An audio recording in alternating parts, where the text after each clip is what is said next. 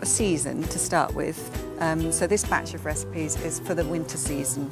Think about foods that are going to be in season at the time the magazine comes out.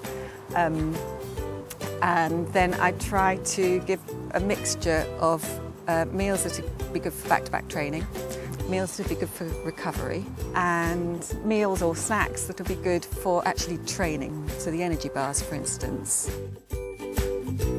The other thing I try to do is give you recipes that are good for your training, that are wholesome and healthy, but that you can also serve up when friends come round. So quite a lot of thought goes into each recipe and why each recipe is developed.